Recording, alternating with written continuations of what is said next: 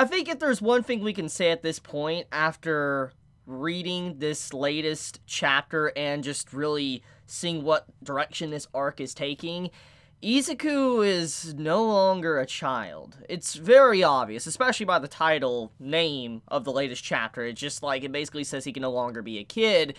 It's just like, yeah, Izuku, he's had to be forced to grow up in a very quick way. I mean, he's now having to accept the responsibility and the weight of what he holds on his shoulders, having One For All, Shigaraki hunting after him, you know, having the enemy literally searching for him to try to take his quirk, you know, the pressure that others around him, you know, could be in danger, his family, his friends, just everything about this arc is taking a very interesting and grim direction.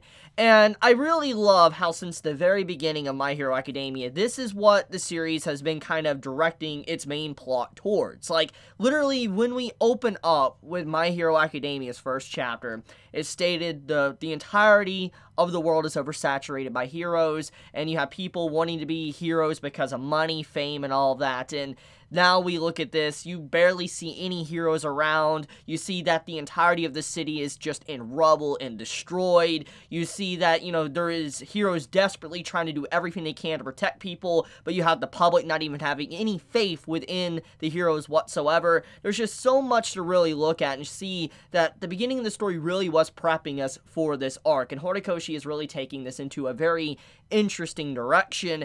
And I love how all of this Horikoshi's been planning and set up for a very long time to this very point. I appreciate that greatly, and I love seeing how the story is really developing into this darker tone, because we're no longer in, you know, like the school anymore. We're no longer in, you know, the whole kid phase. We're now actually seeing adult Izuku, basically, or, you know, a more mature Izuku trying to actually stand up and have to accept responsibility, and even the other students around him trying to do the exact same thing. It does make me wonder, though, what Bakugo and Todoroki is currently doing, thanks to everything that's really just going on right now in the world, because I really doubt those a part of UA that was, you know, in Izuku's class are just gonna sit around and, you know, not do anything. I feel like someone like Ochiko, you know, Bakugo and Todoroki would definitely go out of their own way to search after Izuku and be near him or help him out or whatever. I feel like something like that's probably going to happen eventually, because I doubt Bakugo is going to be very happy with the sheer fact that Izuku got up and just, you know, did his own thing and kind of left him behind after the whole Bakugo kind of, like, jumped in front of Izuku before Izuku got skewered by, you know, Shigaraki. So just, when we look at everything, something's bound to happen with those characters, and I can't wait to see how Horikoshi kind of incorporates them into the story in this arc. But anyways, let's talk about, you know, this current chapter and the latest chapters that's been kind of focused entirely around Muscular. So, many I know probably think that Izuku encountering Muscular is a little bit too soon. And to some degree, I can kind of understand that fact. Because when we look at when Muscular was introduced, he was a guy that was like a literal brick wall in front of Izuku, and it was the first time Izuku really stood up and became what it means to be a hero. It was, in essence, Izuku truly became a hero in that moment when he stood before Muscular and protected the young boy behind him. And it was an iconic moment, easily one of my favorite scenes of the entirety of the manga, and one of my favorite episodes of the anime of My Hero Academia. And so seeing Izuku come up against Muscular, it was more of a showcase of how much Izuku has grown since his encounter with Muscular, and basically showing that he's no longer that same naive child anymore. He's more matured, and, you know, you could see that he is someone that knows what he needs to do, and he's not going to play around with it whatsoever. And I do like the little hint that the fact that the reason why Muscular was defeated wasn't entirely thanks to Izuku, it was also thanks to seeing how, you know, our boy with vibrations was able to do enough damage for Muscular to actually get defeated. So I do appreciate how everything ties together. Izuku wasn't the sole reason why Muscular was taken down. I do think that Izuku could have taken him down, but the point though is that, you know, it wasn't entirely Izuku that brought him down. So that is something I do appreciate, but it was more of just showcasing the differences between Izuku's original fight and what we're at right now within the story, and showing that Izuku, despite going up against a monstrosity like Muscular, he wanted to know what Muscular was thinking, what made him tick. You know, why did he choose this path of violence? Why did he choose this path to do these awful, horrific things that he has done throughout the story? And I do appreciate this little add-on to Izuku's character. This is something that was actually mentioned early stages of My Hero Academia when he kind of encountered villains for the first time and encountered Shigaraki at the beginning of the story. If you remember, like in the first 15 or so chapters of My Hero, Izuku was always fascinated about heroes and villains. He wanted to know more about the villains and why they would do these things, and that kind of overall character trait of Izuku kind of subsided a little bit for a very long time. It was there, but just not very prevalent, didn't always appear. And I do like how that trait is once again reappearing, and Izuku's really taking it to a level and trying to see what's really going on here. Why are these individuals being like they are? Is there any way that they could be different? Is there any point in redemption? Can they be redeemed or saved in any way? That's what Izuku is trying to find out. And him encountering Muscular like that really says a lot, because, you know, he's going to encounter a lot of people like Muscular, but he's also going to encounter a lot of people that's probably in the same state as Gentle was that we saw a very long time ago. And he's going to have to basically realize that there is some individuals that you can't talk with. They are just maniacs. They are individuals that will just go after you without any care in the world, and you can't speak with them and negotiate whatever. They will just want violence. And Izuku, once again, learned this the hard way with Muscular. There was just nothing he can do about it. And so we have the whole transition with Gran Torino within the latest chapter, and he's like, I should have made the kill, I'm sorry. And he's like, there's no reason to be stiff, Izuku. He's like, look, sometimes, you know, killing is actually salvation.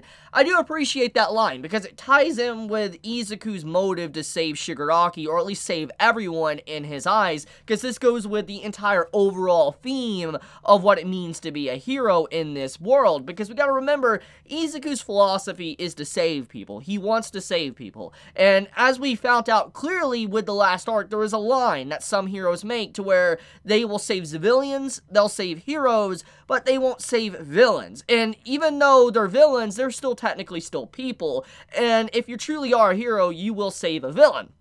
And that's the point here, is that when we saw Izuku trying to save Shigaraki, there was some that obviously was against it and upset about it in the community of My Hero Academia, but if you know Izuku's character, it does make sense. It fits in line with what a hero actually should do. They shouldn't just stop at not saving villains, they should save them, because they're a hero. They're supposed to be, you know, the quote-unquote good guy. So that's the thing about this. But with Gran Torino's talk with Izuku, before Izuku took his cape and added a part of his hero design, Gran Torino's like, look, sometimes the answer in to save someone is by killing them. And in its own way, this is kind of true, because you gotta think, there is probably a lot of individuals and quirks that really plague someone to the point to where they're just gone, they're lost. Like, let's think about Twice. Twice is a really good example.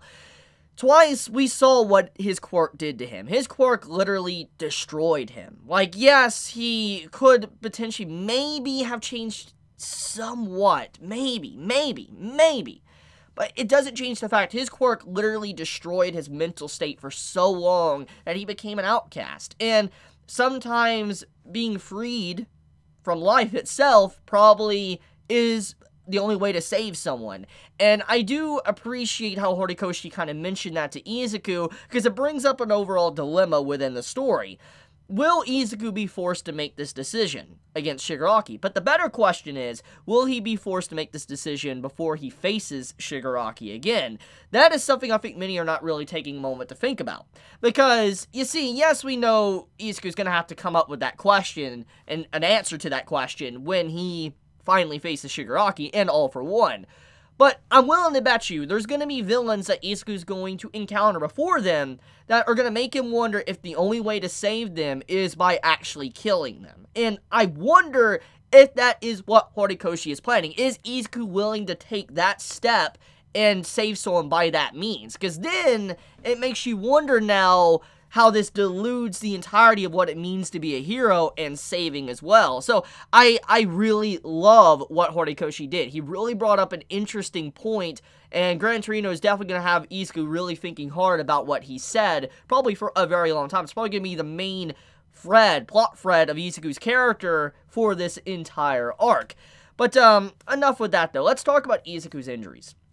So Izuku, we know with the last arc, he looked like he destroyed his arms. He was in really bad shape. I talked about it a lot while I was reviewing the chapters of that arc, and we get some confirmation on what kind of damage Izuku took, how bad it is, and if he is recovering or not. Now, at this point, we don't fully know all of the quirks that are a part of One for All. There still can be a regenerative quirk mixed in the pool, but at this point in time, though, it might not be the case. What we do know, however, is that Izuku, he is still damaged, and he didn't fully break his arms beyond repair for the sheer fact that he has evolved with his quirk, and he has gotten better usage, and in its own way, it does slightly make sense. I see why some would have a little bit be upset about this plot point of the story, because you're led to believe throughout the entirety at the end of the war arc that Izuku basically destroyed his body, and he was not going to be able to use his arms anymore. But now seeing this reveal, he basically has some repercussions, but not really. That's basically what the chapter did, and like I said, I can see why some would be upset with that.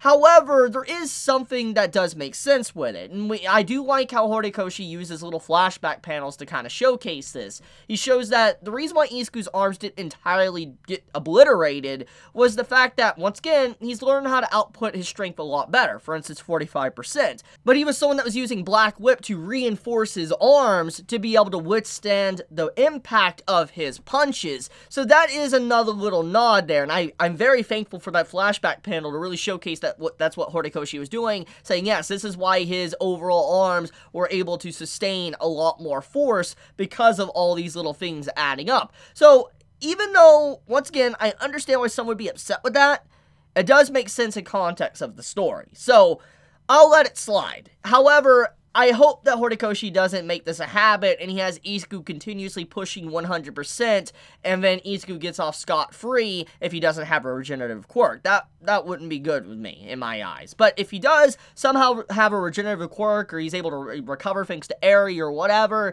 okay, fine. But at the time being, no.